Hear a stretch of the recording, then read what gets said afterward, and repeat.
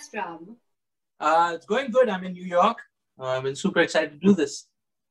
And in these COVID times, have you been waiting to come visit India?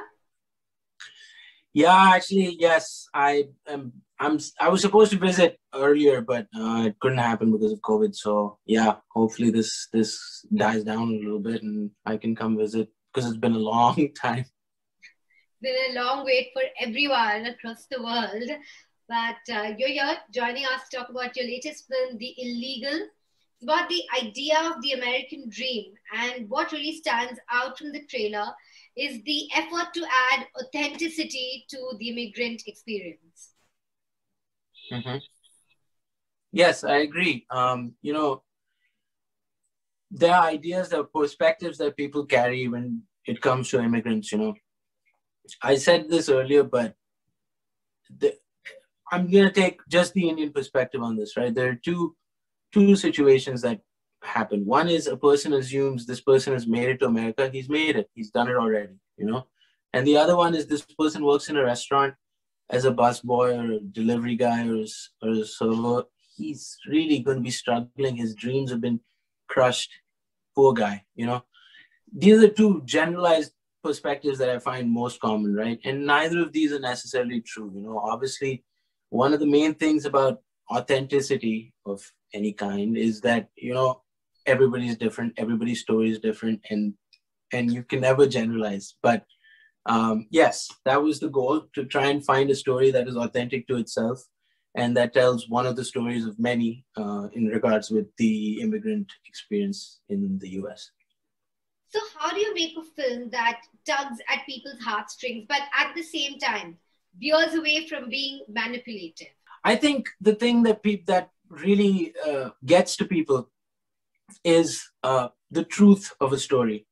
That's that, because truth is something that everybody feels, everybody is familiar with. So we try to make this story as true to Hassan as possible, as true to his experience, which was that going somewhere with all these dreams and so much opinion and so much gusto and motivation, and then realizing that life and reality has its own thing, and it will put challenges in front of you, and sometimes those challenges are very seem like you can never overcome them. But if you don't give up and if you keep going, then maybe you can. Maybe your dreams can come true. Just don't forget them and don't lose hope. Just keep going. So that was Hassan's experience, I feel. I feel like you really believe in his experience as well, from the passion with which you are talking to me about it. Danish Renzu had also made In Search of America in 2014. He is somebody who has told the story of the immigrant experience. And you as well are from Delhi, like the lead character. You're a film, you were a film student as well. So there's a lot of credibility that is attached to this film. Yeah, I feel like it was very familiar to me. It was very familiar to Danish. Obviously, Danish, he's had his life. He came to the US and was also a filmmaker, also a student, also trying to succeed, also doing all these things. In my case, yeah, I was from Delhi, also came to study film and all this. There are many things that really, kind of ground us in the movie, in the story. Also, my experience in New York, making friends with people who work in restaurants, and sometimes, people who aren't necessarily legally over there, just working and trying to survive. These things really inform me, learning about their lives, their struggles, their dreams, their hopes. It really affected me. And this was before I read the script. So when I read the script, suddenly I was like, wow, this is the moment I can help tell this story. I know these stories, I know them. So I might as well. And it's been a great experience. So. Well, The Illegal had its international premiere at the 2019 Austin Film Festival. It was also screened at Mami in 2019, and it was also shortlisted for the Oscars in the Best Picture category. But it didn't make it to the final nominations. What is the significance of awards for you, especially after being part of a much lauded film like Life of Pi? I mean, I feel like awards are great recognition for the work everybody who on the film has put in. I feel like it's nice to know that people are watching this, people are appreciating this. Of course, for me, the most important thing is the story itself. what we put into set, the work, the thought, the creativity, the collaboration that goes into set, that for me is very, very personal and important. And that's what makes all this happen if it does happen, you know.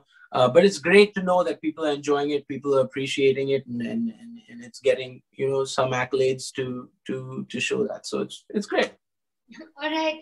And what did you personally learn through the course of this film?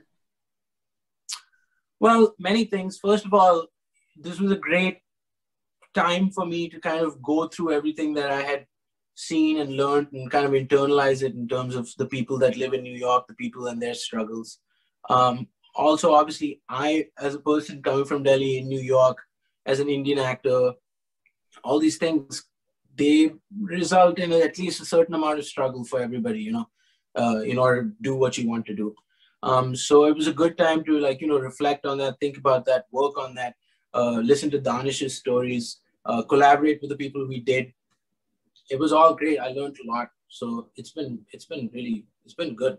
You have a great supporting cast in terms of Adil Hussain or Shweta Tripathi. So tell me about the experience of working with them. So, well, me and Adil have a very long history. I love him. I feel like he is a mentor to me. He's been amazing. He knows how I feel about him. He's amazing.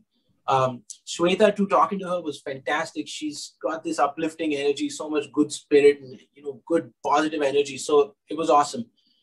Unfortunately, I mean, we didn't really have any scenes where we were acting opposite each other because I was, you know, in the US story. They were back home, you know, except for a phone call or two. So it would have been nice to, or maybe eventually we'll get to, you know, work together in person. But it was great watching the outcome. It was great seeing how the Hassan's story mixed with his dad's story and his sister's story all come together, you know, hopefully in organic and good, real manner. So, yeah, it was great. Well, considering this film premiered in 2019, it's been quite a wait to bring it to the audience. Can you tell me about that? Yeah, it's been a long time coming. So I'm super stoked. I'm so glad that, you know, Amazon Prime India did this, picked this up, and is going with this because I think it's an important story. I think it's a good movie. So, you know, hopefully we'll get to see what people think. I'm really curious about that, really excited. So I'm happy. I'm really happy. And is Bollywood calling? Bollywood's always calling. Hopefully, you know, it works out, everything, you know, the story, the characters, us. But yeah, 100% open to it. I want to do as much as I can. So let's just wait and see. All right. I hope we get to see a lot more of you, be it in Hollywood or closer home. And thank you so much for joining me today. Thank you. Thank you so much.